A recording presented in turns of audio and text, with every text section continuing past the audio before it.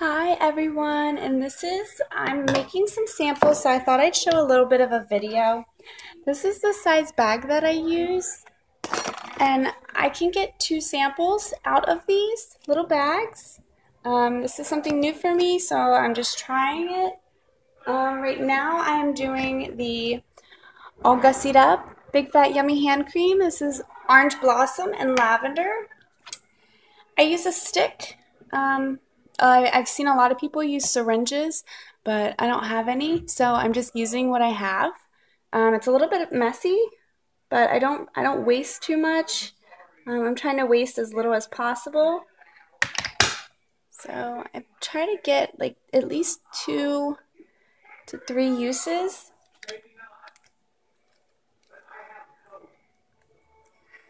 I usually open my bag first. I like this heat sealer.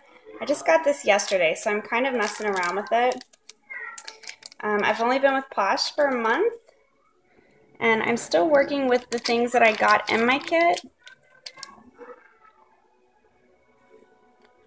So I just put it in there like that, and then hold the stick, and then that's my first sample.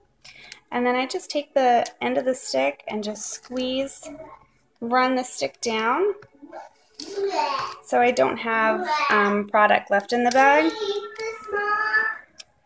What is it? Not yet, baby. It has to get ripe.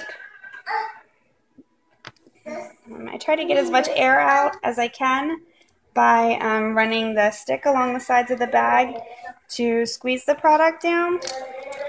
Kind of reminds me of a toaster strudel, and it's still really flat. I try to squeeze the product down pretty good.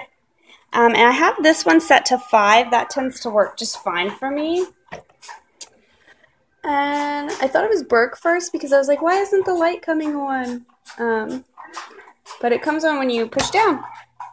And it turns off automatically by itself.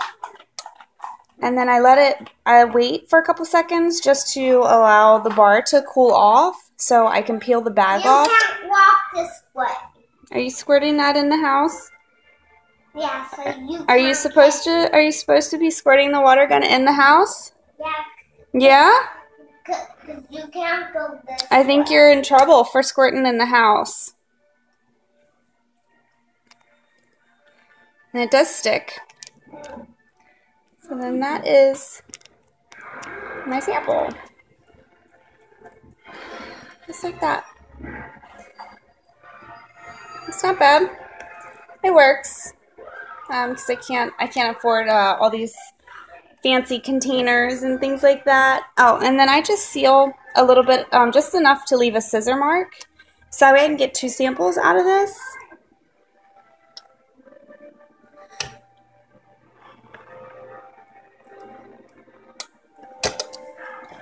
And it will stick.